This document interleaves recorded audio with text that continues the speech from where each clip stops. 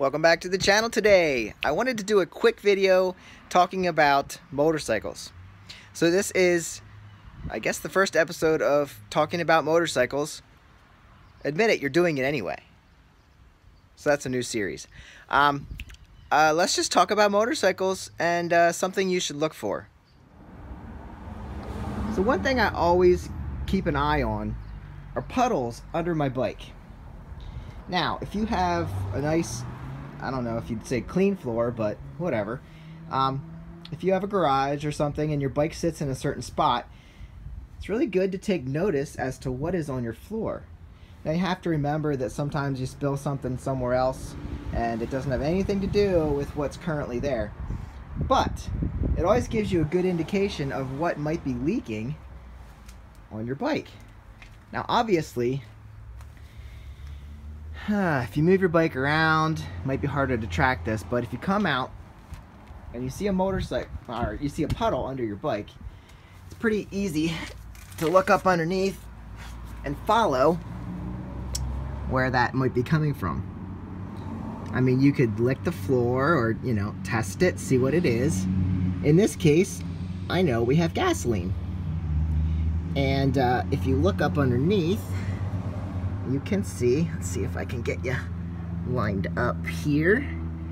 You follow what's wet up to the point where you find a dry spot. So this is wet. And then you look up in here, and I already looked at this, so I know the wetness is coming from the fuel line, right by the fuel filter.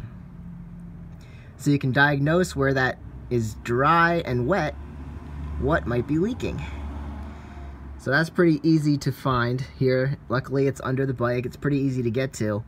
I either need to replace fuel line, and I'm gonna replace this fuel filter anyway, but we have a fuel leak, another fuel leak on the magnet. Now, this sat dry for a while, so I guess it stopped dripping.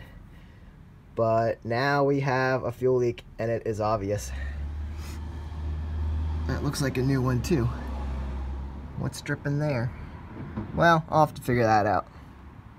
Not sure what exactly that is, but so definitely know that we need to look at that. Now we go to the shadow.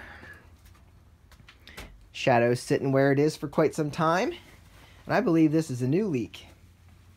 But it is definitely growing, and it's wet, and I can tell you that is coming from the brake caliper. There's a drip on the brake caliper. Now I can look over here. It's not the line, it's not the banjo bolt, so it's leaking from somewhere in the brake caliper on the front. So we're probably gonna have to pull that off and figure out where exactly it's coming from and why, because it really shouldn't be leaking. I mean, those lock up a lot, but shouldn't be leaking. Not sure if I have any other ones to show you. This magnet's not leaking anything. Of course, there's no gas hooked up, but I guess that's about it for now without digging into something else. But I just wanted to give that as a little tip for you.